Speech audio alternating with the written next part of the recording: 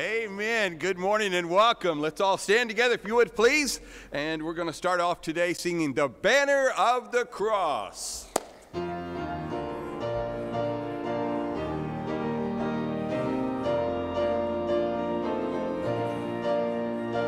There.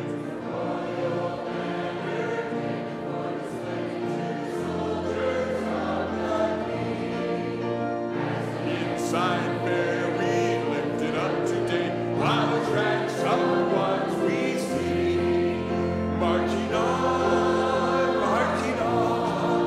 for Christ count everything but loss, and to crown him King, toil and see, neath the banner of the cross, over land and sea, wherever men may dwell, make the glorious tidings known of the crimson banner. Now the story tell, while the Lord shall claim his own, marching on,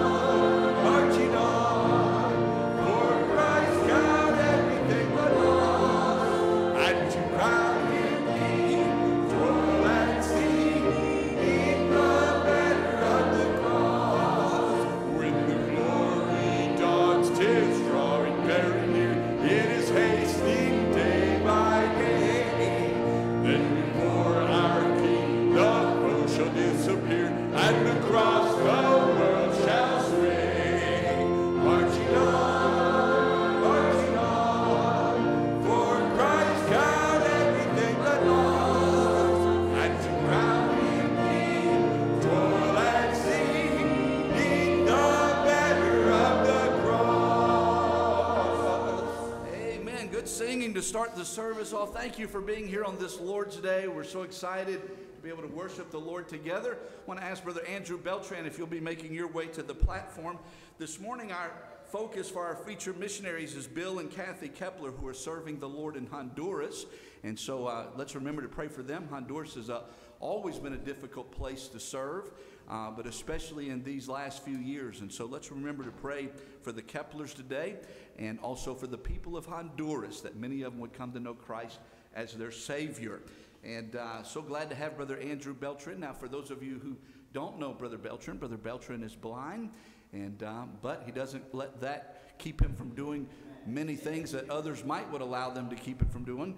And I'm so thankful for him today. He's going to come lead us in prayer, and then our choir is going to sing about our great and mighty God. And you say, you know, when you think about God and whatever your problems are in life, I want you to know God is greater. And the choir is going to sing about that today. So, Brother Andrew, you come and lead us. Let's pray. Father, we're grateful to you, Lord. We love you. We're grateful as Christians, Lord, that we have you that come to us every day and help us through our days, Lord. But we're also thankful that we can start the beginning of the week where we come to you, Lord, and we meet together, and we can fellowship with each other and get ministered to through the Holy Spirit, through our pastor.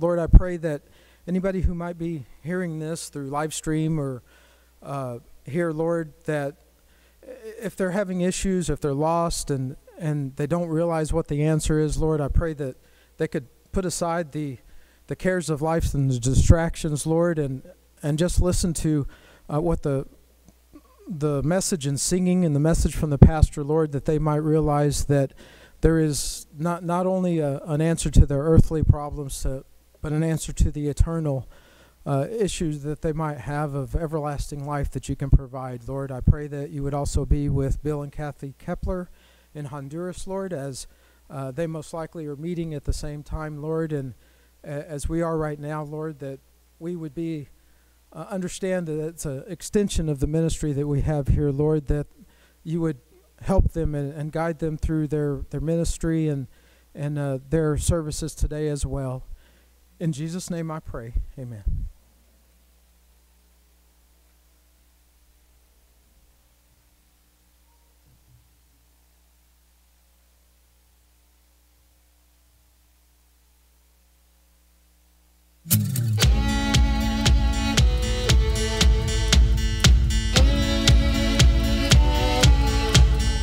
Bring your tithe.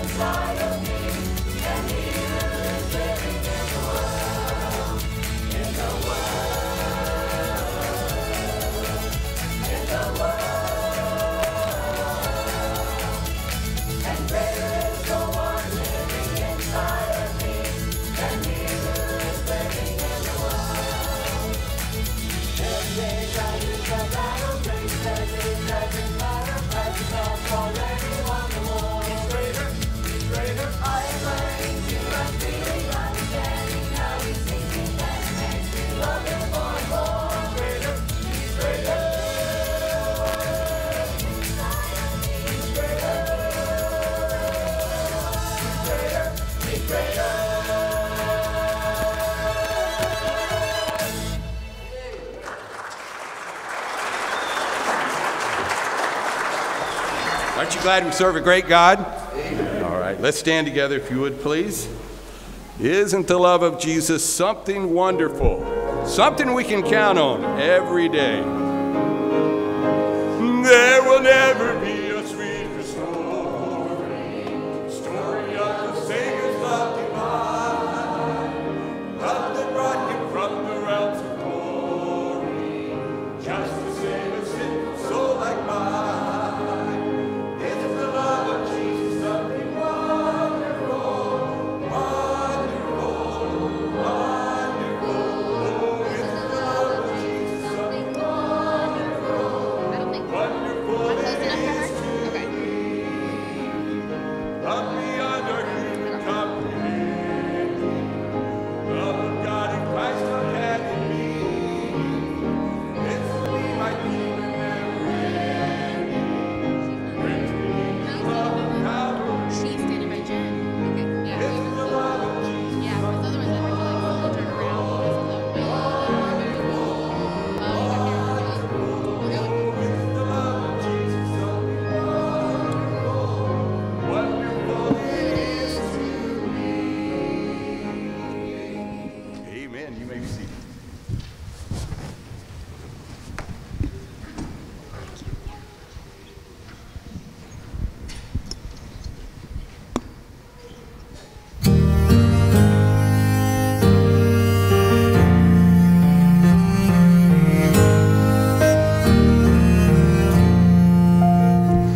What love could remember no wrongs we have done?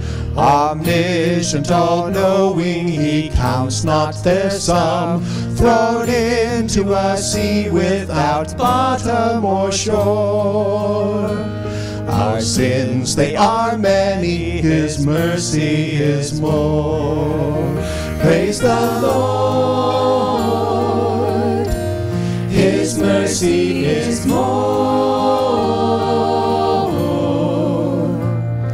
Stronger than darkness, new every morn. Our sins, they are many, his mercy is more. What patience would wait as we constantly roam? What Father so tender is calling us home? He welcomes the weakest, the vilest, the poor. Our sins, they are many, his mercy is more. Praise the Lord, his mercy is more. Stronger than darkness, new every morn. Our sins, they are many, his mercy is more.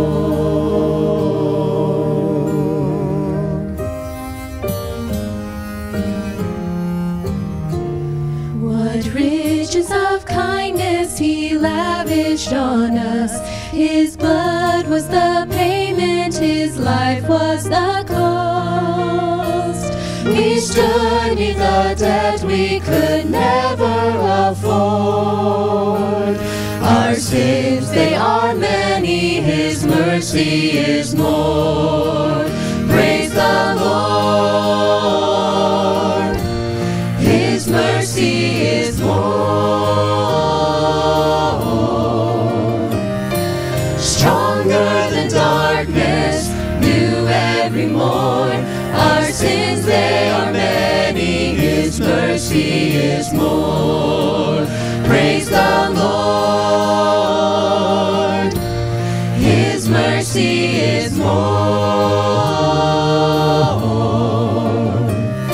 Stronger than darkness, new every morn. Our sins, they are many, His mercy is more.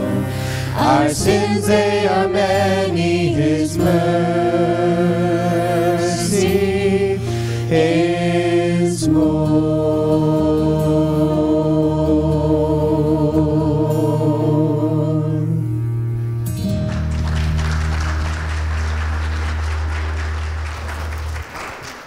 Amen. Wasn't that a blessing? Wow. We know our sins are many, but aren't you glad His mercy is more? It was wonderful. Praise the Lord.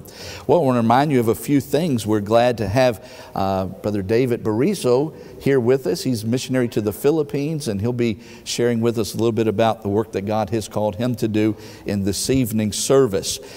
Don't forget, next Sunday, there's going to be a multi-generational choir workshop that's going to take place from 4:30 to 7:15 here in the sanctuary. So the rest of us will meet in Lippert Fellowship Hall for our regularly scheduled evening service. We'll start at 6 p.m. as always, but we'll be in the fellowship hall because they'll be having an important practice time.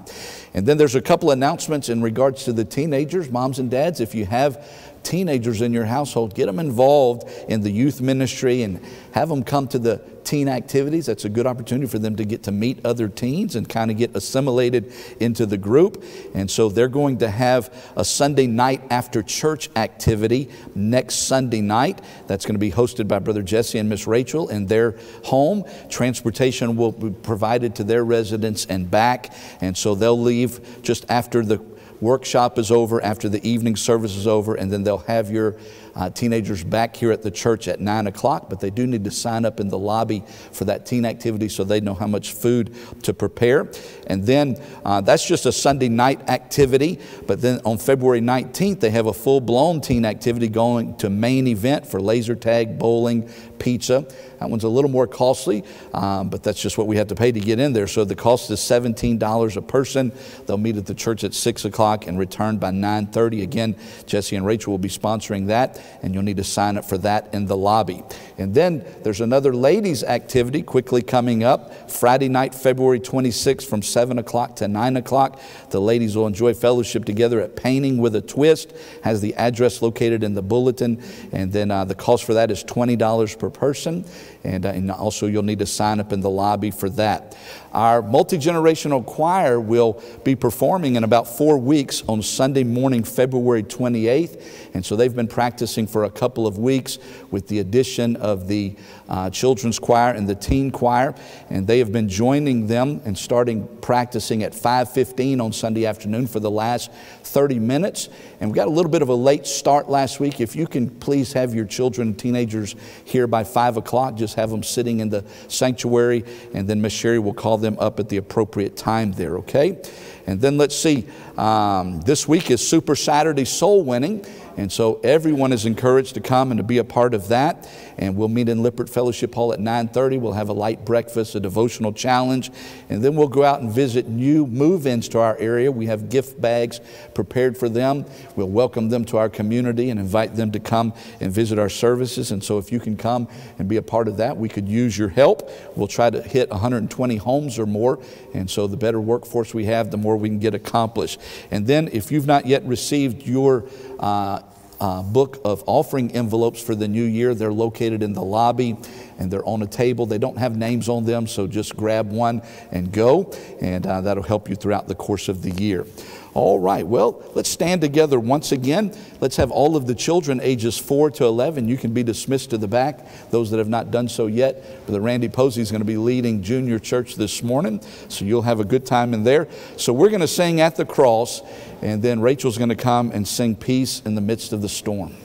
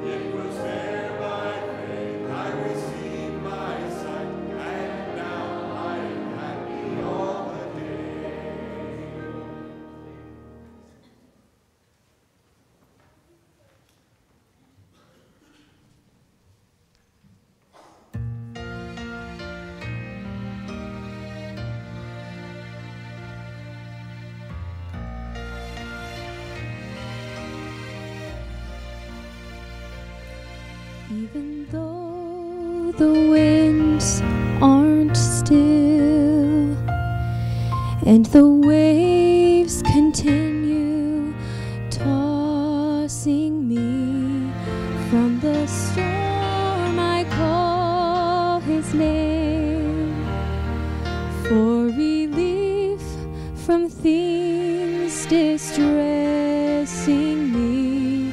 Now so quietly it comes, strength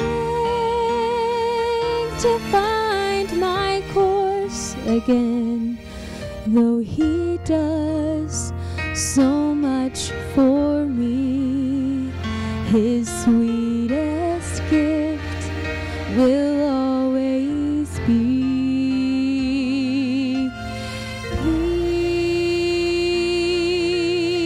peace in the midst of the storm.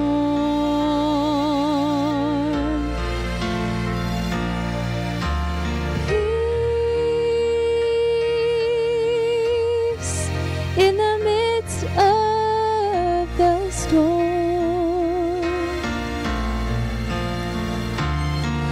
I cry to him for mercy. His great love takes the form of peace in the midst of the storm.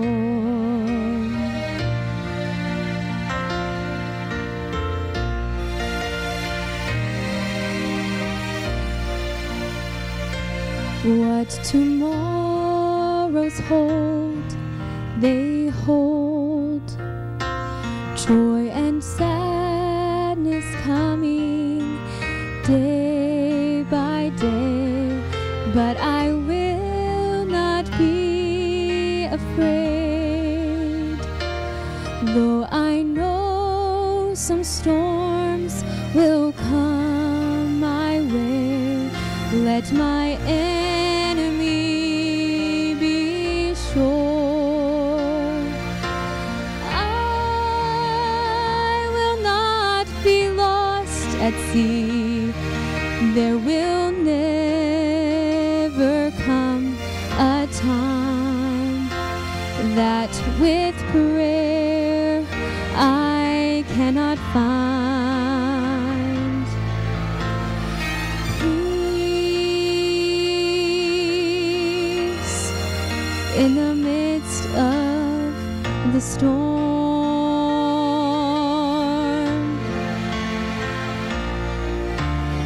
Peace in the midst of the storm.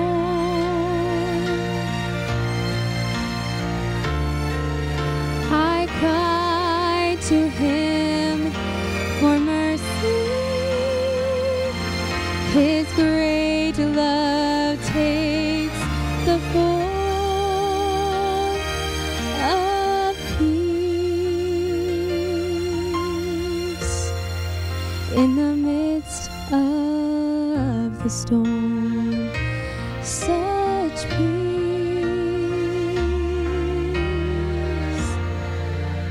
in the midst of the storm.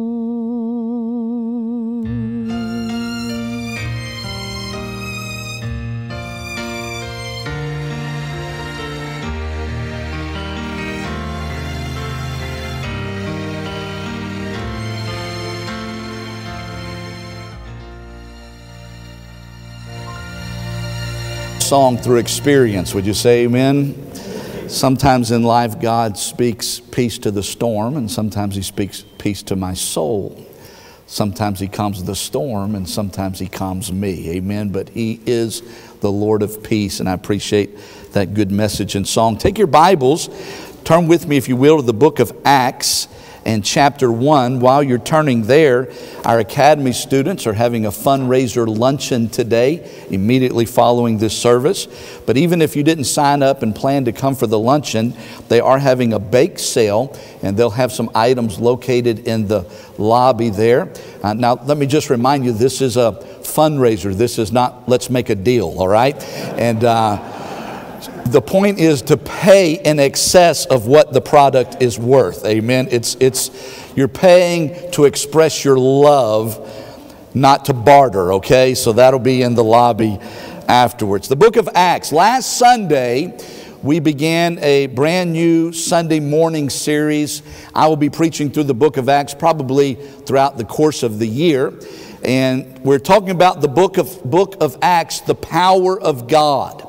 And last Sunday morning, we looked at verses 1 through 11, and we talked about living between the beginning and the ending. We left off with verse 11, which is the ascension of the Lord Jesus Christ. And you'll recall the disciples were standing there staring into the sky as they watched Jesus ascend and disappear. And then the two angels asked him, why are you standing around? Get busy doing what he told you to do. The same Jesus that you saw leave will so come in like manner. He's coming again visibly, physically. And when he comes again, every eye will see him, the Bible tells us. And so we're going to pick up our study now with verse 12. And I want to read for us verse 12 through 26. So let's all stand for the public reading of God's Word. They have watched the ascension. And after the ascension, verse 12 says, Then returned they unto Jerusalem from the mount called Olivet, which is from Jerusalem a Sabbath day's journey. And when they were come in, they went up into an upper room, where abode both Peter and James and John and Andrew, Philip and Thomas, Bartholomew and Matthew, James the son of Alphaeus and Simon Zelotes, and Judas, the brother of James. These all continued with one accord in prayer and supplication with the women and Mary, the mother of Jesus, and with his brethren. And in those days, Peter stood up in the midst of the disciples and said, the number of names together were about 120, Men and brethren, This scripture must needs have been fulfilled, which the Holy Ghost by the mouth of David spake before concerning Judas, which was guide to them that took Jesus. For he was numbered with us and had obtained part of this ministry. Now this man purchased a field with the reward of iniquity, and falling headlong, he had burst asunder in the midst, and all of his bowels gushed out. And it was known unto all the dwellers at Jerusalem, insomuch that that field is called in their proper tongue Asodama, that is to say, the field of blood. For it is written in the book of Psalms, let his habitation be desolate, and let no man dwell therein, and his bishopric let another take. Wherefore of these men which have companied with us all the time that the Lord Jesus went in and out among us, beginning from the baptism of John unto the same day that he was taken up from us, must be ordained to be a witness with us of his resurrection. And they appointed two, Joseph called Barsabas, who was surnamed Justus, and Matthias.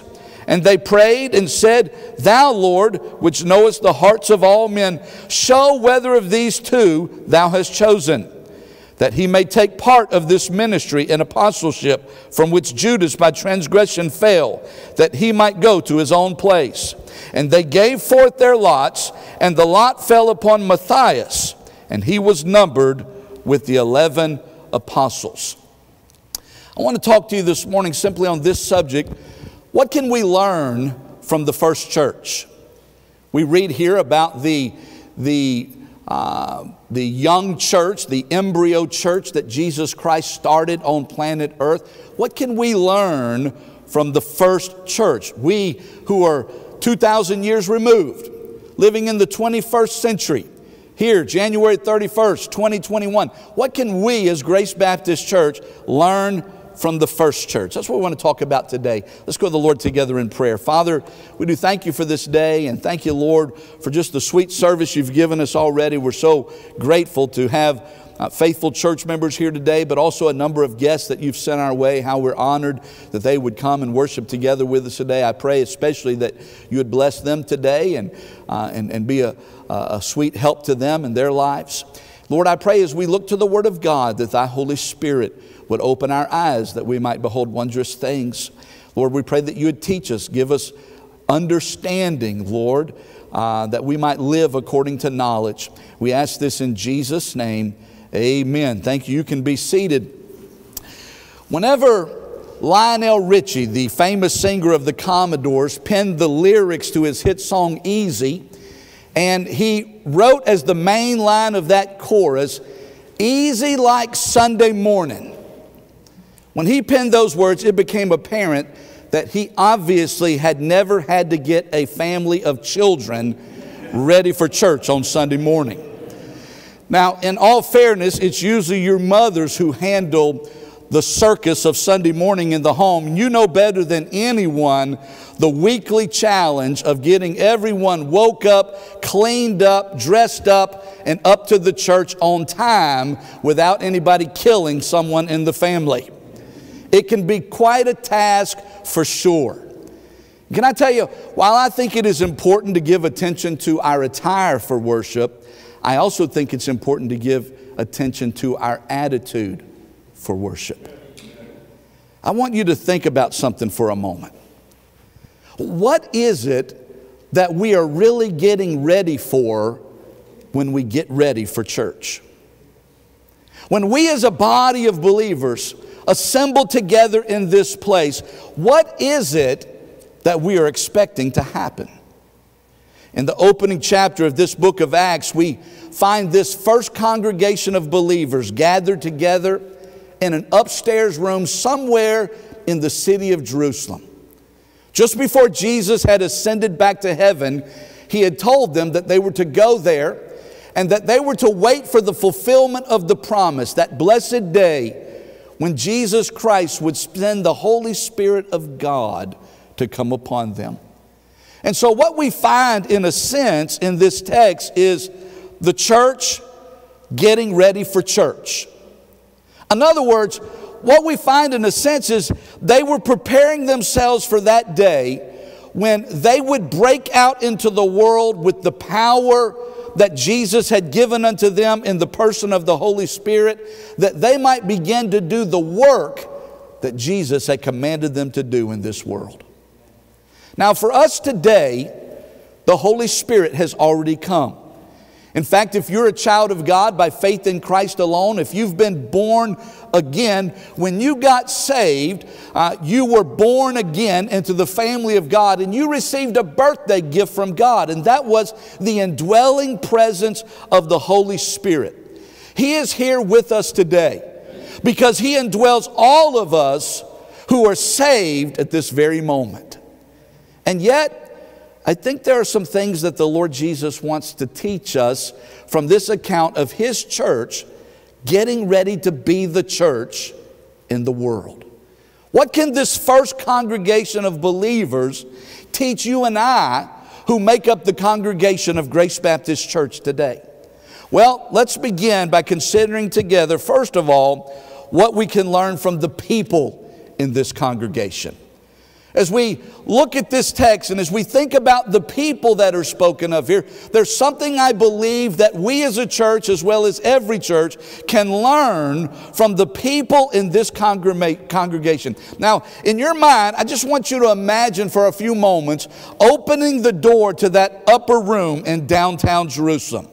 It's crowded, to say the least, with over 100 people packed inside this place.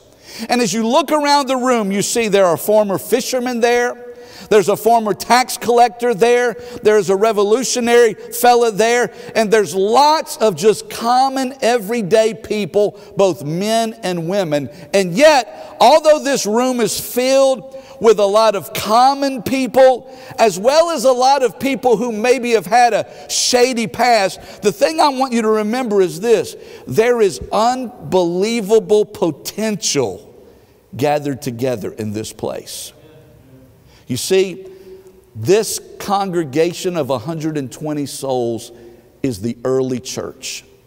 The embryo church that Christ is going to use on the day of Pentecost, and He's going to usher in the next stage of His work in the world. Now, I understand that in many ways, the first century gathering is drastically different from our congregation this morning. But I remind you that the same risen Christ is Lord over us all. And the same spiritual power in the person of the Holy Spirit is in us all, giving to every single person in here, listen to me, great spiritual potential to be used by God in the work that He is doing in the world today. I don't care who you are. Listen to me carefully. I want you to know God can and He wants to do great things in and through your life. And collectively, God wants to do great things in and through this congregation of believers. And so that being true, what can we learn from these people? There's much that we could learn, but I want to point out at least two things for your thought and consideration today. For one thing, we learn from looking at this first century church that no one is insignificant. Now, I don't know who needs to hear that today, but God wants someone to hear that today. No one here in this church or any church, in the eyes and estimation of God, is insignificant. We learned that by looking at this congregation.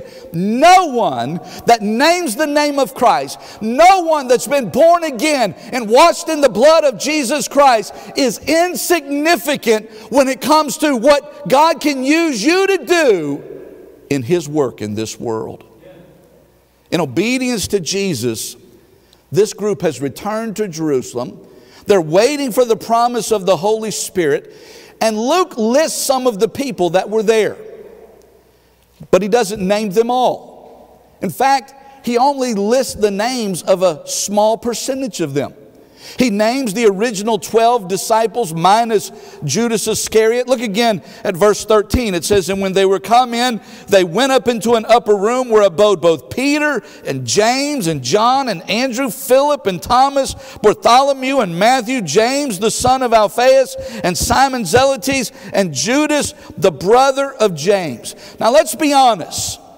When we read about this assembly of the early church, we expect that cast of characters to be there.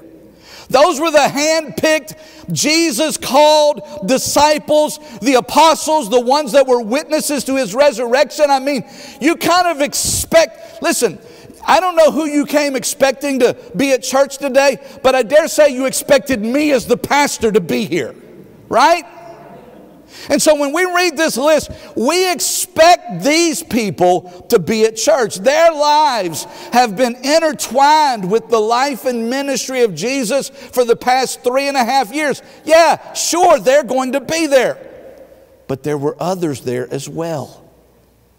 In verse 14, Luke mentions the women and Mary, the mother of Jesus, and His brethren. Jesus' earthly half-brothers, they were there. But even beyond that, verse 15 says the total head count was somewhere around 120 people. But of that 120 people, only what, 12, 11 disciples and Mary, the mother of Jesus. Those are the only ones whose names we were given. And so that causes you, if you're a thinking person, to stop and ask the question, who are all these other people? And the answer, we don't know. Maybe the famous family from Bethany was there, Mary and Martha and Lazarus. Perhaps Nicodemus and Joseph of Arimathea, those men who cared for the body and the burial of the Lord Jesus Christ. Perhaps they were gathered in that upper room. We are not told who they all were, but the anonymity of much of that congregation doesn't mean that they were insignificant. Just because we don't know who they were doesn't mean that they didn't matter. Because though we don't know their names, God did. And every one of them were equally His people. And He sent the Holy Spirit to all of them. Peter didn't get more of the Holy Spirit than anybody else got that day. John and James, they didn't get more of the Holy Spirit than any one of the unnamed people that are gathered in that upper room. And so, while they're anonymous to us, that doesn't mean at all that they weren't important, that they were insignificant, that they didn't matter. On the day of Pentecost, we know that Peter was going to be used by God to be the primary preacher. But listen, you need to understand that all of these people were a part of what Jesus did through the Spirit-empowered church on that great day of Pentecost. They all had a role. They all played a part. And they were all important to the cause of Christ. Now, you realize that in every local church, this one's no different. In every local church, there are going to be those people who are more visible, those people who are more vocal, but everyone in the church is valuable and vital to the Lord in the work that He wants to do in the world. Every member matters. Every member has a place and a part in the body. Back in the church where I was saved, I got saved when I was 13. So when I say grew up there, I don't mean as a child. I really grew up in my teen years. But in the church where I was saved and grew up, we used to every year have a church pictorial directory printed. And you know, you've seen those. You're familiar with them. It contained a picture of all of the families that were members, and they would appear in this book in alphabetical order. And it would have everybody in the family's name, and it would have their birth date minus the year, because that's how women folk are. And it would have their anniversary date, and it would have their address and their phone number so that you could connect with people in the church. And in the back of those directories, there was a page with a list of people whose photos had not appeared in the directory. For whatever reason, those people didn't make it out to the church on picture day. And every year, without fail, one of the names on that list was a dear Christian lady by the name of Rita Graham. She was an elderly lady. She's still living today. She's really elderly today. But she was an elderly lady, and it wasn't that she didn't show up on picture day. For whatever reason, she didn't like having her picture taken. Nobody argued with her. And so her picture never appeared amid all the families and faces of the congregation. But anyone who knew Rita Graham knew that even though she might not be pictured in the directory, she was a pillar in the church. As we look at this original congregation, both the names we know and the names we don't know are important. And I want to say to every member of Grace Baptist Church, you may not have a role in this church where you're visible and vocal. You may not teach a Sunday school class. You may not provide pulpit supply. You may not even be in a sea of faces up here in the choir. You may not sit at a piano and play and accompany the music. Listen to me. You may not be someone who the spotlight shines on very often, but you are not insignificant. You are equally important to the work of God. And what God wants to use you to do in and through this church to further the cause of Christ in this world is just as important as what anybody else does for the Lord. And so we learn from the people in this first congregation, we learn that no one is insignificant. Everyone's important. Every member matters. What else do we learn? Well, we learn, secondly, that no one is irreplaceable. Now, some folks may be here today that are shy and timid, and you may struggle with self-esteem, and you need to hear it said that no one is insignificant. But some among us perhaps think too highly of ourselves. Some of us may think we're God's gift to the church. And you need to hear no one is irreplaceable. When Luke listed the names of the original disciples, there was one name that was left out because he was no longer on planet Earth. That name was Judas Iscariot, the betrayer of the Lord Jesus Christ. The reason he's not listed is because he was dead and presumably already in hell, right? Luke, with the forensic details of a doctor, which he was, describes the gruesome way in which he died. Look at verse 18. It says, "Now this man purchased a field with the reward of iniquity." And, you know, he could have just told us that he died. But he says, "And falling headlong, he burst asunder in the midst, and all his bowels gushed out." I mean, that's the details of a doctor, right? I mean, it's like an autopsy. What happened? You remember Judas, he started feeling guilty for his betrayal of Christ. Remember, he tried to go to the religious leaders and return his money and said, "We don't want your blood money." And he threw it down and ran out. And what did he do? He went out and he hung himself. He hanged himself. I don't know. The Bible says he fell and burst asunder. I don't know what happened. Maybe he hung himself, and maybe he sat there in the sun and baked and boiled and bloated up, and eventually the rope broke or the limb broke and he fell and burst asunder. His guts spilled out everywhere. Or maybe they took that old dead body that had been sitting in the sun and they took it down to the field where he was going to be buried, and they threw that body on the rocks, and when it landed, poof, burst asunder. I don't know. As disgusting as that image is, it serves as a reminder of how despicable and detestable Judas's sin had been. As Peter said in verse 17, Judas had, past tense, Judas had been numbered with the 12 disciples. It says he had obtained part of the ministry. But he had also been a guide to those who came and took our Lord to be crucified.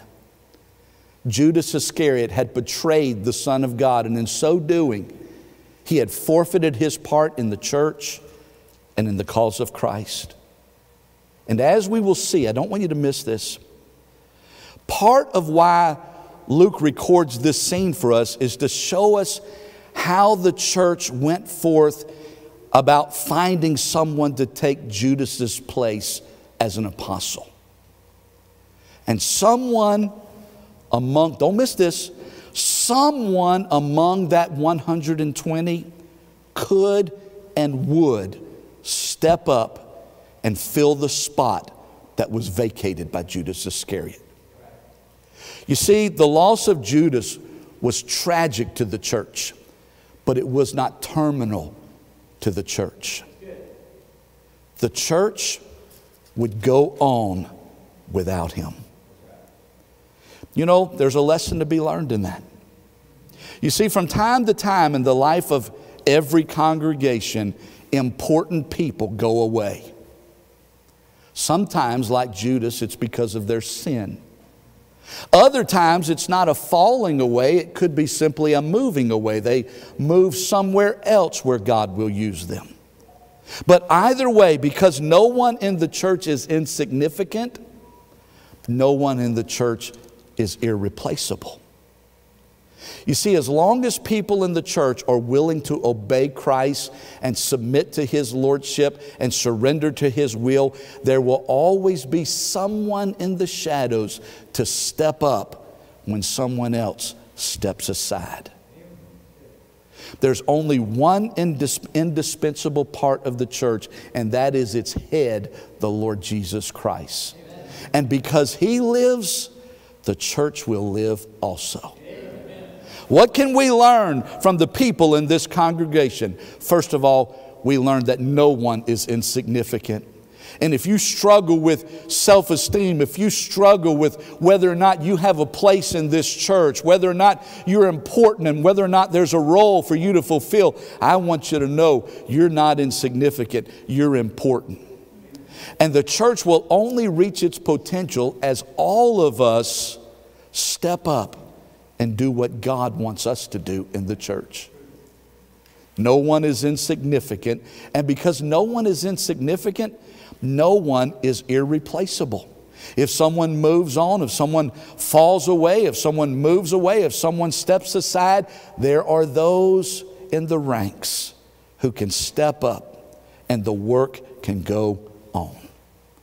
What we can learn from the people in this church or congregation. Number two, I want to talk to you about what we can learn from the priorities in this church. The instructions that Jesus had given was to go back to Jerusalem and to wait. And when the church members went back to Jerusalem, while they were waiting, as they had been told, they didn't just sit around looking up at the ceiling. They went back and they waited for the promise of the coming of the Holy Spirit, but they weren't just twiddling their thumbs. And what they did points us to some things that not only were important to them, but things that still ought to be important to you and I as the church in this day. So notice some things that were a priority to the early church. Number one, prayer was a priority. Look at verse 14. It says, these all continued with one accord in what? In prayer. These people were in agreement together. And the thing that they agreed about was the need for the church to pray. You know, within the church from time to time, there will be issues or matters where there's room for disagreement. But one thing that surely the church ought to always be able to agree upon is our need to pray. That God's house would be called a house of prayer. Jesus had promised to send them the Holy Spirit, but they still prayed in anticipation of His arrival. You see, it was the promises of Jesus that prompted them to pray. And can I tell you, the Word of God is filled with promises that have been given unto us. And God's promises to us ought to prompt us to pray. Now, numerically speaking, reality is that the midweek prayer meeting is usually the smallest assembly the church has during the course of the week. That's numerically speaking. But spiritually speaking, the midweek prayer meeting has always been the most important gathering of the church in any day. And we can learn from this first congregation. Their prayer service preceded their preaching service. They were going to have a mighty outpouring of the Holy Spirit on the day of Pentecost. Peter was going to stand and he was going to preach boldly, and he was going to declare the name of Jesus and declare Him to be the Savior of the world. But we see here that a prayer service preceded their preaching service. They knelt in prayer together before they stood in power together on the day of Pentecost. Listen to me, church family. Listen to me. I want to encourage you to make it a holy habit in your life. I want to encourage you and challenge you to prayerfully consider making it a priority in your life to attend the church's midweek prayer meeting and Bible study. Prayer meeting may not be the most exciting thing that the church does, but it's the most essential thing that the church does. Now, I want to encourage you, and I know you say, well, Pastor, I can pray for the church without being here on Wednesday night. I understand individual prayer is important, but God has promised and attached certain blessings to corporate prayer. God wants His people to come together and agree with one another in prayer. We're talking about things that we can learn from this early church. We see, first of all, prayer was a priority. We also see that prophecy was a priority. Now, I use the word prophecy here not referring to the future, but referring to the Scriptures. You'll recall from reading our text this morning, when Peter stood up to address the vacancy that was left by Judas Iscariot, he started with the Old Testament Scriptures. Look again at verse 16, where Peter said this, "Men and brethren, this Scripture must needs have been fulfilled, which the Holy Ghost by the mouth of David spake before concerning Judas." Now, when I read that, it reveals something to me. Apparently, while they were in that upper room, they had not just been sitting around staring at the ceiling and twiddling their thumbs, and they had not only been praying, but they had been studying their Bibles. And believing them to be not just the words of men, but the very words of God, they searched the Scriptures for guidance. And that's always a good thing to do. Listen to me, folks. In every church, searching and studying the Scriptures must be a priority. What God says to us in His Word is more important than what anyone else might have to say. I want you to notice what Peter didn't do. Peter didn't stand up before the congregation and say, okay, ladies and gentlemen, please give me your attention. Look right up here and pay careful attention to what I'm about to say. Me and the other disciples have been talking about it, and we have come to the opinion we think that we should find someone to take Judas's place. No, that's not what he did. He spoke to the men and to the women, and he said, the Spirit spoke through David. In Psalm 69 and in Psalm 109, he said that someone should take Judas's place and that his office should be given to another. So, brothers and sisters, let's do what the Scriptures say. Amen?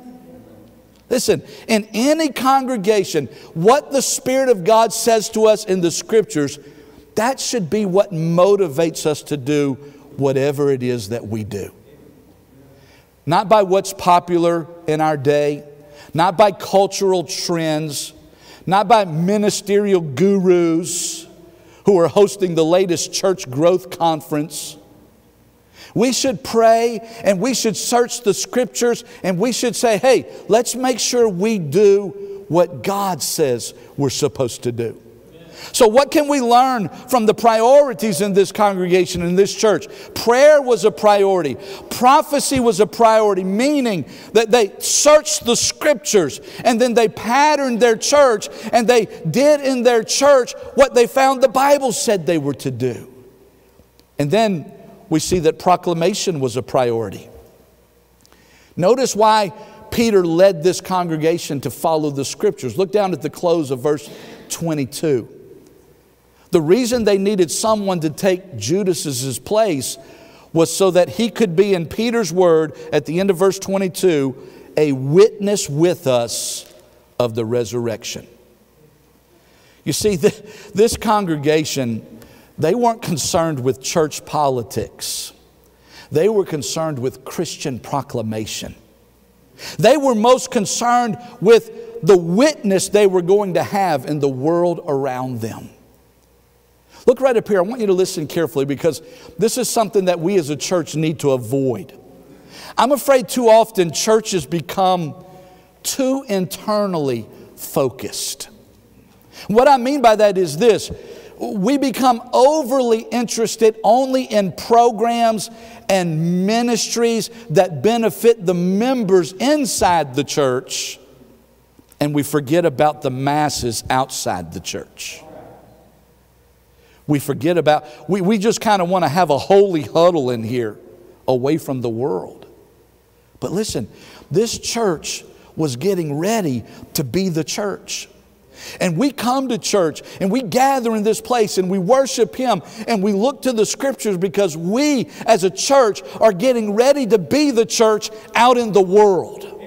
To go out and to be a witness for Jesus Christ. If we're not careful, we can sort of become a spiritual gated community where everyone is safe and comfortable inside while the world is perishing and going to hell outside.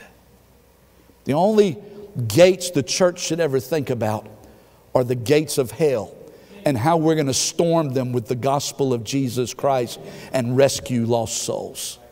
Listen now, the priorities we see in this original congregation, they transcend that upper room. And they translate into this room here today. And their priorities should be our priorities as well. Prayer, a searching and studying of the Scriptures that we might follow them, and the being of a witness for Jesus Christ out in the world. Well, what can we learn from this church, from this congregation? First of all, we see what we can learn from the people in this congregation. No one is insignificant and no one is irreplaceable. We see what we can learn from the priorities of this congregation: prayer, prophecy, and proclamation. There's a third and final thing I want us to see from our text this morning, and that is this: what can we learn from the procedure of this congregation? Now, somewhere along the way, many local churches have adopted some of what are known as Robert's Rules of Order. I don't know Robert, but I hate him. God forgive me. I hate Robert and his rules. But somewhere along the way, it's probably a deacon, decided that the church need to be governed by Robert's Rules of Order. And so we started saying things like, I make a motion and I second it. And is there any discussion? This is all things that come from Robert, not from Romans. The procedure we find followed in this opening chapter of Acts is certainly not any kind of what we would call parliamentary procedure. They conducted their business meetings differently than we might do them today. And yet there is a basic aspect of their procedure here that I believe ought to impact how we do things as well. Let me show you what I mean. For one thing, notice with me their decision. Now follow what happened here in this story. Brother Peter stood up And he stated to the congregation very clearly what the situation was. Using the scriptures, he motivated them to take action. Judas had left a vacancy that needed to be filled. Peter described the kind of man they were looking for. Look at verse 21 and 22. Wherefore of these men, there in the congregation of the 120, wherefore of these men which have companied with us all the time that the Lord Jesus went in and out among us, beginning from the baptism of John unto that day that he was taken up from us, must one be ordained to be a witness of his resurrection with us. And so you know what he did? He set forth to the congregation what were the qualifications that should be considered when they were choosing a man to fill this position. Now look at verse 23. It says, and they, not Peter, and they appointed two, Joseph called Barsabas, who was surnamed Justus, and Matthias. So they gave the situation, gave the qualifications, and the congregation agreed, hey, either one of these two guys, they are eligible, they are qualified. Either one of these could fill that position. There are two things that you see going on here. Listen, there is leadership and there is partnership. Are you listening? This is the procedure for how things should be done in the Lord's church. There is leadership and there is partnership. Peter led in this direction, and the people partnered with him. When it says they appointed, it refers to the whole congregation. They chose from within themselves two men who could do what Peter had described. Now, in the church still today, in whatever we do, there must be leadership and there must be partnership. Are you listening? As the pastor, I have a God-given, God-assigned responsibility to lead you as I follow Christ and to lead you according to the Word of God. That being said, I alone cannot make all of the decisions for what we are going to do. In all of our ministries and missions, you have a voice. You want to know why? Because no one is insignificant. And because we all have the same Holy Spirit. And we all have the same scriptures. So you have a part to play in seeing that we accomplish what Jesus is leading us as a church to do. Now I say that for this reason. If you are not actively a part of what God is doing in this church, then in a way, you're against it. In Matthew chapter 12 and verse 30, Jesus said, he that is not with me is against me, and he that gathereth not with me scattereth abroad. So as you see the body of believers in Acts chapter 1 making a spiritual decision together, it ought to motivate each and every one of you who are a member of Grace Baptist Church to make sure you do your part and that you are a part of what we're doing together in this place for the cause of Christ. Their decision. But then notice their dependence. Don't get the idea like, okay, I heard what preacher said, I'm going to start throwing my weight around here. Now, some of you would hurt some people if you did that, so don't start doing that, all right? I want you to notice not only their decision, but notice their dependence. Because after two men were chosen from within the group as being fitting candidates to take Judas's place, look at what the people did in verse 24. And they prayed and said, Thou, Lord, which knowest the hearts of all men, show whether of these two Thou hast chosen. Don't miss this. The people acknowledged that while they had a voice in the matter, that the choice really was not theirs. They had a voice, but it wasn't their choice.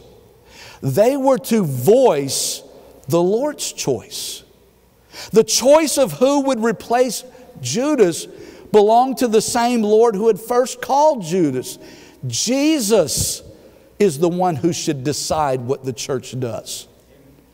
Oh, how important it is that we always remember in all things, listen to me, the choice is not the pastors, the choice is not the deacons, the choice is not even the people's, the choice is the Lord's. And what we do is we use our voices to affirm what we believe God has led that He wants to do.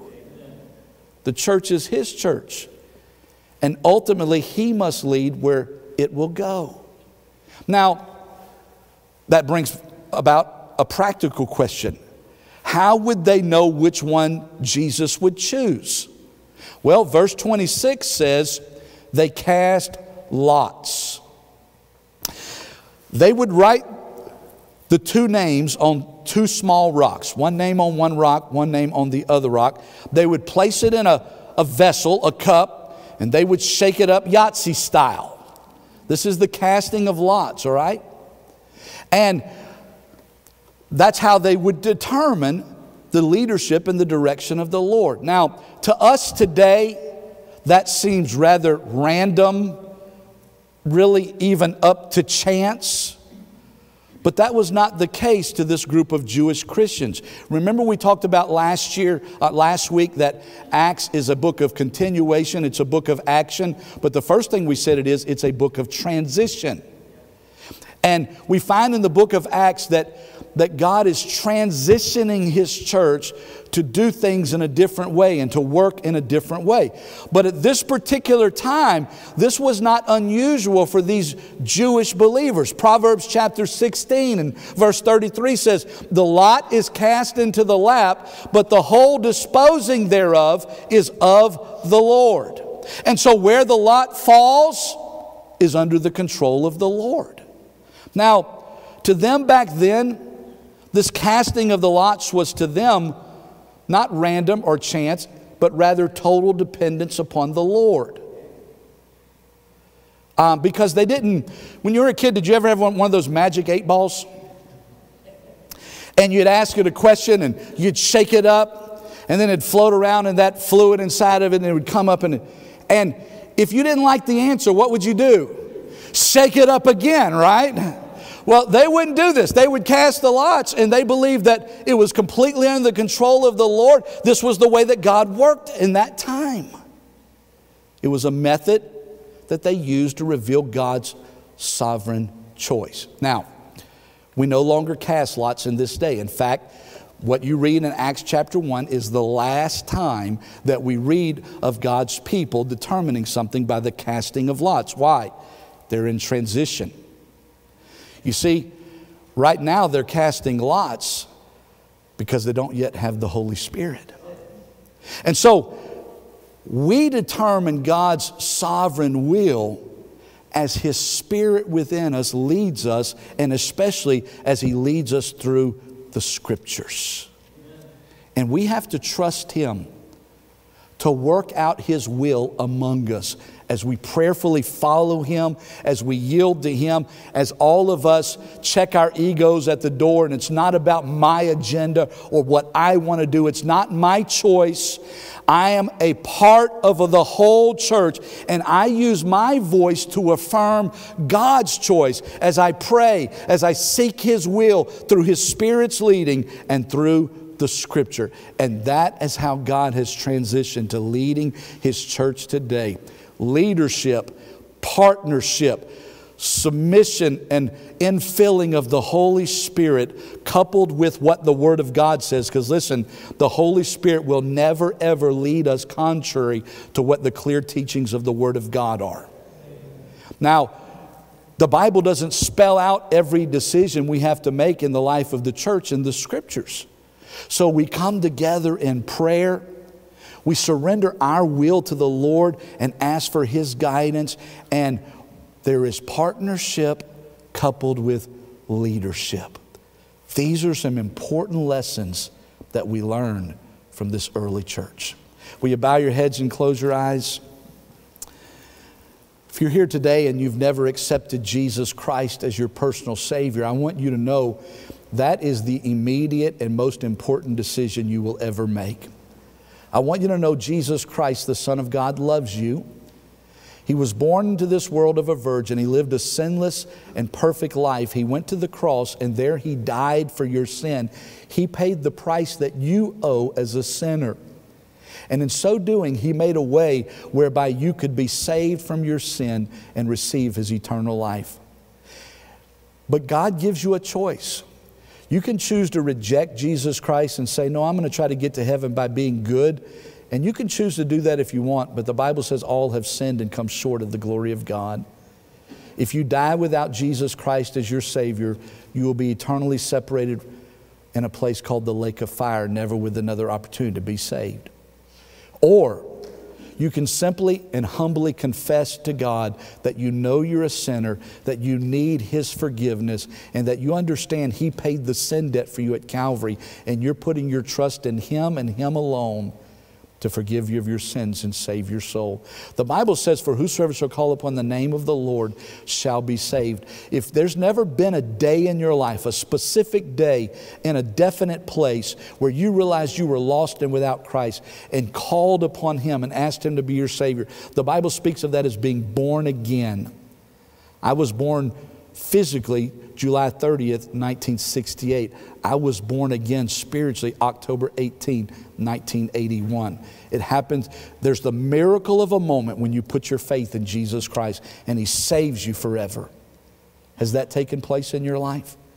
If not, then right there in your own seat, in the quietness of your own heart, just call on Jesus right now and ask Him to save you. And the promise of Scripture is that He will. And then to those of you who already know Christ as your Savior, and specifically those of you who have been led of the Lord to become members of Grace Baptist Church, may we today learn the lessons from our text. You are not insignificant. You are important. You're not irreplaceable. You need to be a humble servant of God. Make prayer a priority. The searching and the following of Scriptures a priority, and the proclamation of the gospel a priority. Partner with leadership to carry out the will of God in His work today. Father, thank You for the Word of God. I pray that You would help us to take it and apply it to our lives, for it's in Jesus' name we pray. Amen. Would you stand? We're going to have a hymn of invitation. If you need to make a decision today to get saved, to be baptized, to join the church, to rededicate your life to the Lord, you do what God would have you to do today. And let them move at the impulse of Thy love, at the impulse of Thy love. Take my lips and let them be filled with messages for Thee. Take my silver and my gold, not a mite would I withhold, not a mite would I withhold. Amen. Thank you. You can be seated. As you're seated, let's ask the ushers if they'll come forward and prepare to receive the offering this morning.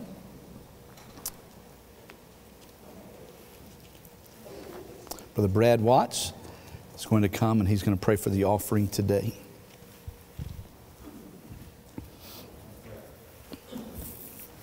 Father, Lord, we come to You today. Father, just thank You for all that You do for us. Thank You for this day and opportunity to come to Your church, to worship You, honor You, glorify You in word and in truth. Father, just pray for this offering. Pray that You'd bless it, bless the gift and the giver. In Jesus' name I pray. Amen.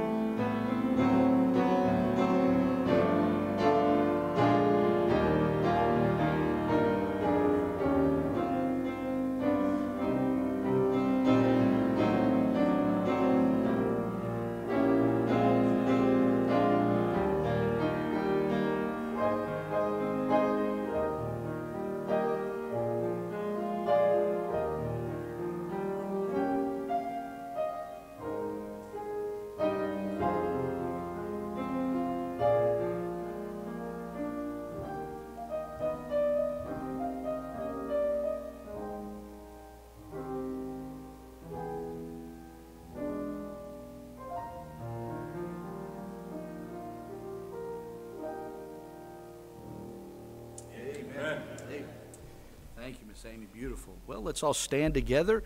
This time, if we can have the doorkeepers head to their post. And did we get the slides fixed for the benediction song? Okay. And so, God has spoken. Let the church say amen. Let's sing it as a prayer unto the Lord in regards to his word that we've just heard this morning.